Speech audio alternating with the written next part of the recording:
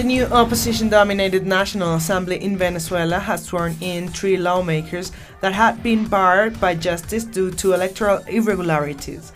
The decision sparked anger as it violates the constitution.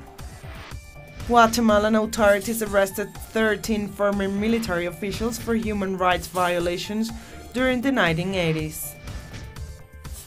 The Costa Rican government has unveiled a plan to resolve the fate of over 6,000 Cuban migrants stranded in the Central American country. The migrants will have to pay $555 to be transported to the Mexican-US border. The Islamic State group set on fire key storage terminals along Syria's northern coastline. The group has been trying to push east from their stronghold in Sirte.